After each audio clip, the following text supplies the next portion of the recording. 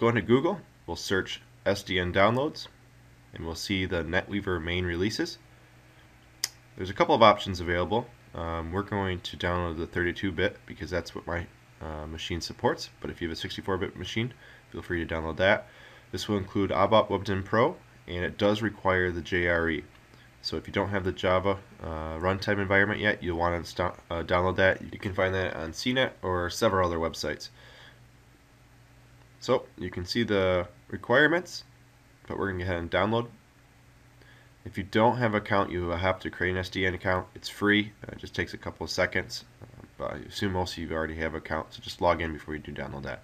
I am using VMware. It's a lot easier to have a virtual machine just in case something goes wrong. Plus, it's nice to start out with a fresh installation. So let's begin. So first, we're going to add the loopback adapter. We go into command prompt as administrator. Type hdwwiz.exe. That will get us to the Add New Hardware wizard. We're going to manually select network adapters.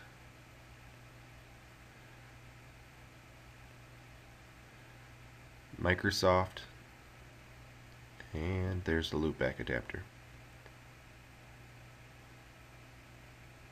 Take a second to let that load. Alright, as soon as we're done with that, we are actually going to go change the static IP address. Right now it's always defaults as automatically assigned IP address. We don't want that. So you get into your network properties, find the adapter that we just added. Here it is, properties. We're going to use 10, 10, 0, 10. Subnet mask 255, 255, 255, 0. Perfect. Now we're going to go into our Windows host file, and again we'll want to run this as administrator as well. So we'll go back down, search for Notepad, right click, run as administrator. Once we're in Notepad, we're just going to find the host file, and it's in Windows,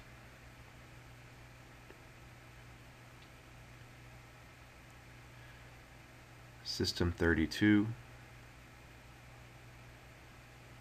drivers, etc. And then we don't see it, but that's because we're looking for text files. Drop that down. We can see the host file. We can see everything is commented out right now. So we're going to add our 10.10.0.10. We'll call that Netweaver. Save that. Alright, we're done with that. Alright, so we have the milestone. We downloaded VMware. We installed the Java runtime environment. Created an SDN account if we didn't already have one. Then we downloaded both Developer Edition Part 1 and 2. And then we extracted those using WinRAR. So as I mentioned, once those are both downloaded, you want to extract those into the same folder. You can use WinRAR to do that. I've already done that, so now I'm going to go right into Netweaver Installation Master and find SAP Install.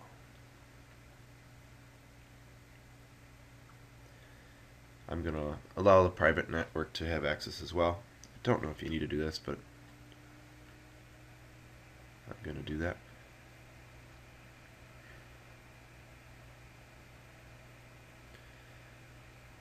This is where most of the waiting begins. I did cut most of it out for your convenience, but do prepare to be patient. So we'll go to SAP Application Server ABAP, MaxDB, Central System. Click on that. Next. Alright, so we did that first part. It's now going to want to restart our computer before we can continue. So we'll let that do that for us.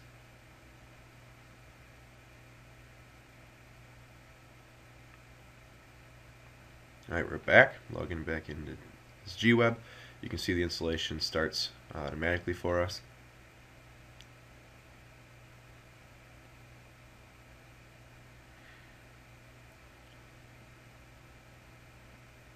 Allowing access again to the private networks.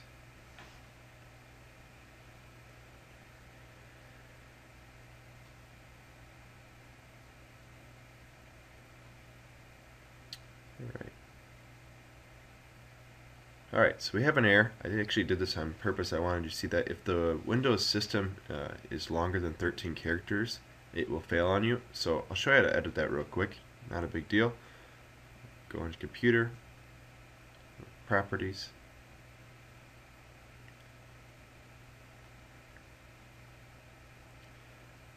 and you can see there's a change settings there right next to computer name. Click Change. And make sure you're not just changing the description, you want to change the computer name. So once we have that, just call mine SAP PC. I will have to restart my computer. Quick do that. So here's my folder. Open it back up again. SAP install.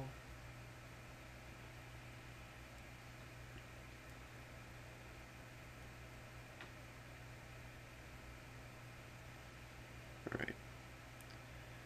Now if you didn't have that the computer name error like I did before, you won't have this pop-up here where you're either creating a new option or continuing. We're going to continue.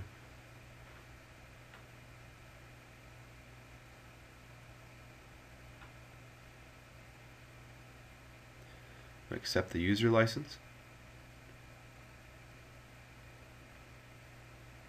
Now we're going to select the directory where our JRE is installed. So typically it goes into Program Files, Java, and then we'll select the JRE7 folder.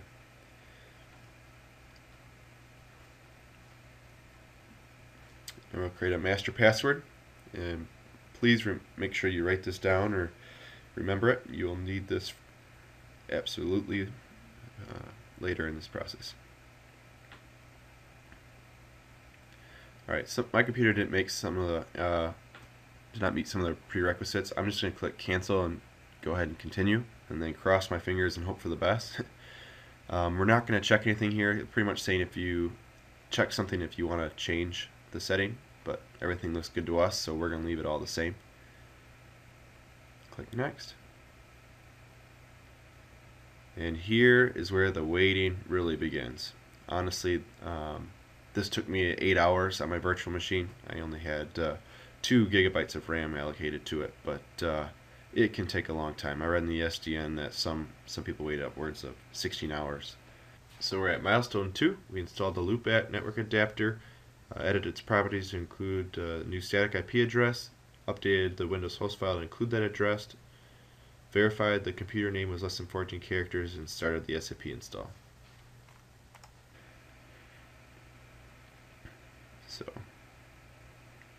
So now that we installed it, you can see the SAP created a few new user accounts for us. So we're going to switch user and go in as SAP admin.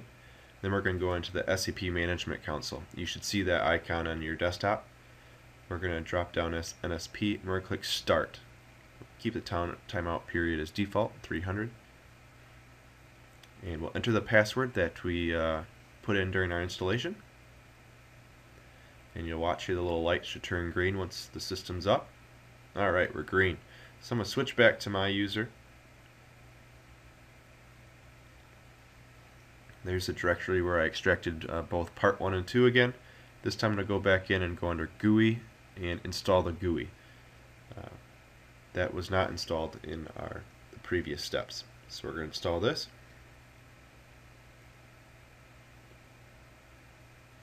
Next, we're going to check the top box of this tree, and you can see everything that it's including. The GUI suite, the logon pad. I'll show you guys how to set that up in a bit too. So this is a much quicker installation. Fast forward that for you. So now you can see we have the SAP logon shortcut on our desktop. So we can close this and jump right into that.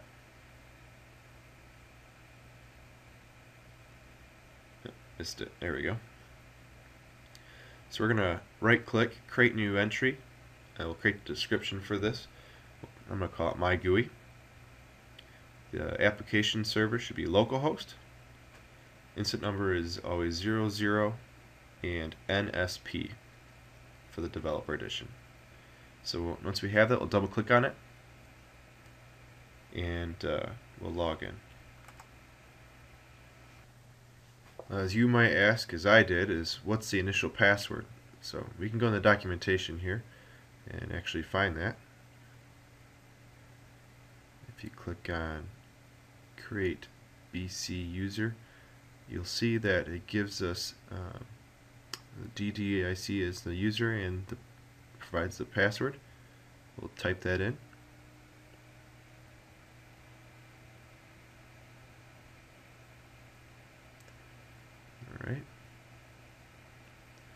Alright, so we're actually inside SAP.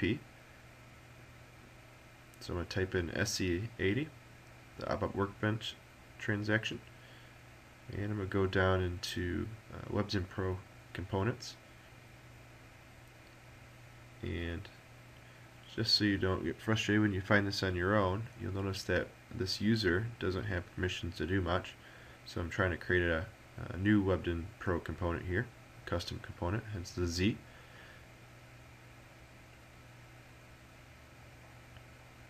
And you'll see I get an error.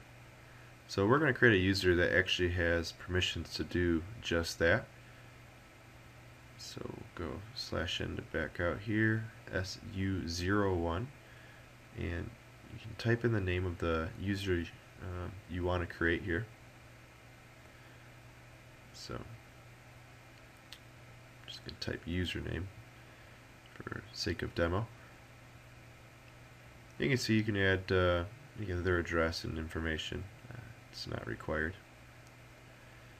But the important part here is under Profiles tab, you want to say SAP_all. Obviously, you'd only do this in a development environment, but it gets you past all of the authorization frustrations. You want to create an initial password as well, so if you go to the Log on Data tab, you can type in, you have to do it twice to make sure you have you're consistent. Once you have that, you'll save, and you created your new user. So you can log in with username the next time you go into the GUI, and you'll be all set. So you see we're at milestone 3. We continued the SAP installation, we created the master password, started phase 1 through 24, waited a long time, started up our system via MMC, installed the SAP GUI, and created a new system entry in the SAP logon. So thank you for your time. Hope that saved you some frustration.